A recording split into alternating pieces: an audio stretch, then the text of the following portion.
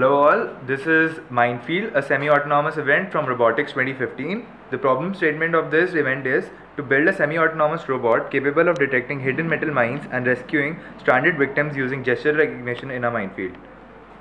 We have depicted the arena for the event. The robot should start from this point, which is the start zone, and it has to traverse the arena while avoiding those metal mines as shown by the circular plates in the video.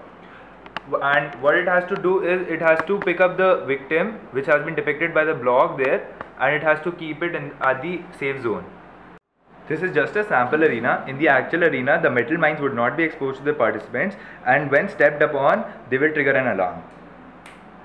So here we have a prototype of the robot that has to be made for this event.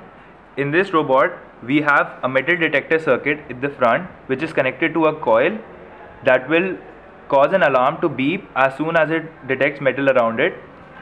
Also, we have a gripper in the front which will be used to clasp victims and place them at the safe zone. So here in the participants' hands, we have two accelerometers, each one in one hand. First one would be used for locomotion, as you can see in the video. The other one would be used for the gripper that is attached at the front. You can see the demonstration.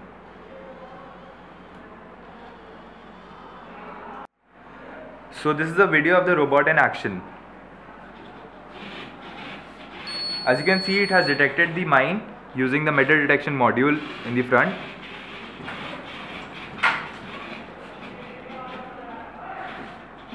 Now it will use the gripper to grasp the victim, and now it's taking it to the safe zone.